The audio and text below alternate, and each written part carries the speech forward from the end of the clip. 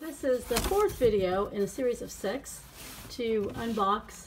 It is Giant Bonanza of Books from Candlewick Press, distributed by Penguin Random House. And so let's get started. See the Cat, 3 stories about a dog by LaRochelle, illustrated by Mike Wohnoutka. And it looks like it might be easy reader. Yeah, but definitely emphasizing fun, and with 3 short stories. It almost reminds me of like the Frog and Toad, you know, that kind of series, like very classic, and you know, with the different chapters and all the stories kind of tie together, and then there's something like a very fun way to end it.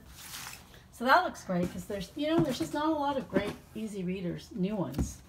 They're just, I don't know, they're a treasure when you find them.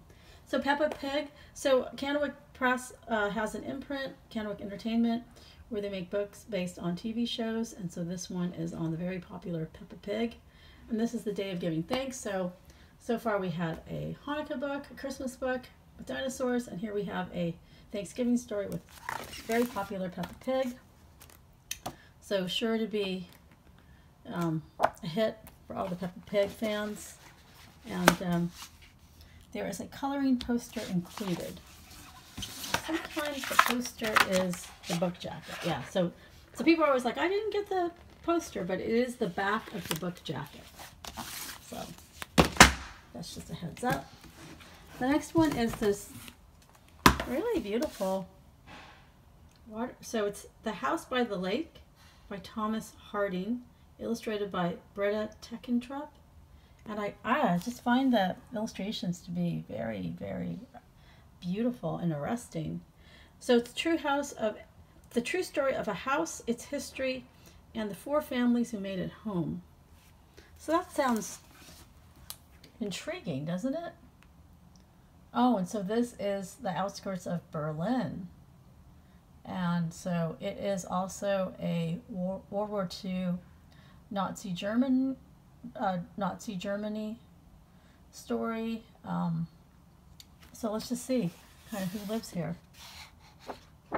So a family lives here, and then the war, I think, and they get, I don't know, something happens to them, and more people. It's empty. So it's history.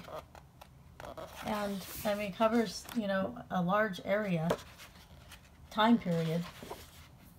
And I'm hoping that there's a happy ending. I'm hoping the family, so it ends up, it's multi-generational. So that's wow, that's actually kind of a happy ending and unusual. And so here we have the 4 families who lived here, the doctor and his wife, and they were Jewish. Then the house was bought from the Gestapo, who just took it, by a music publisher. And their sons were a part of Hitler Youth. They fled to Austria after the war. Then the man with the filthy hat, he rented it. He was a street cleaner, and he spied on his neighbors. Wow, it's amazing. They knew all this history. And then in 2013, the house is restored. But I'm not quite sure who lives in it. Now it's like historical, but I don't know if it's the original children of the family. But wow, that's a pretty powerful story to tell in a picture book, to get all that information in. Yeah, that looks great. I have a Holocaust book list. I'll add it to that. Oh, P.J. Lynch. He's like one of my favorites. The Haunted Lake. And so he wrote and illustrated the story of the boy who fell off the Mayflower. And that's when I met him at a Candlewick Press event. And he's Irish, and he just has the most beautiful illustration style, and just like the nicest person ever. And wow, so this lake looks like there is like a city underneath that got, so I don't know if the lake, I don't know if the city got, is underwater because of a dam being built or something else, but it looks intriguing. So this village was flooded.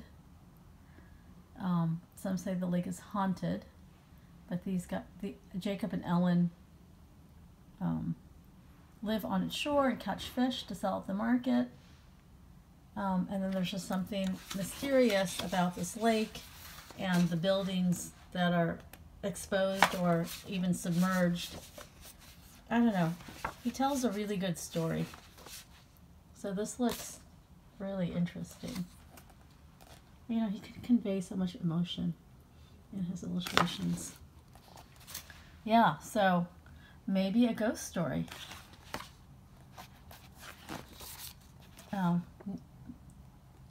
Maybe a love story. Maybe both. Yeah. So I'll read it and I'll let you know. It looks you know, kind of like a Titanic type epic story. Let's do one more.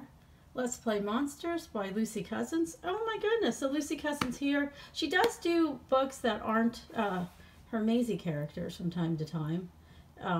Because we had that Zaza book that we read a lot about the new baby coming.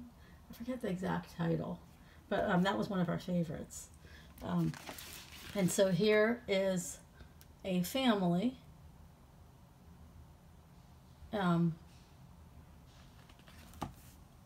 Something about monsters?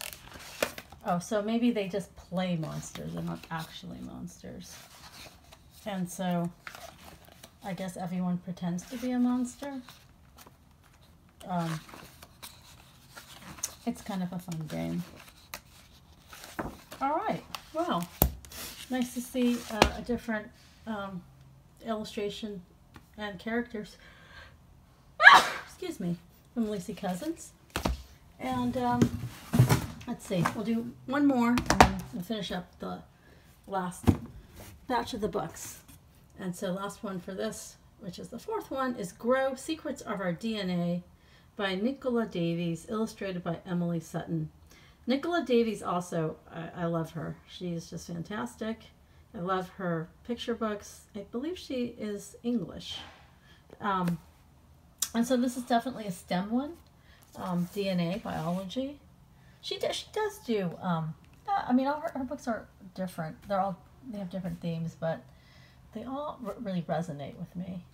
But she did do another STEM one with the tiny creatures, this one here, which is, I guess, also DNA. So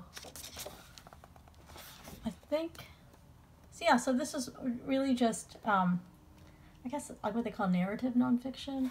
So teaching a concept through story. And here, the science concept is about DNA. But you know, Nicola Davies, she does it in a very engaging way. That, you know, you're learning science, but it's pretty, you know, through story. So it really is a nice way to introduce kids to these concepts that are much more advanced. Because I think my kids would learn about DNA and biology, maybe a little bit in middle school, but certainly more in high school. So, great. Looking forward to that. And I think I might have a list for that, or I'll have to make one. So all these books, again, are from Candlewick Press. And thank you so much for watching, and thank you so much for these books.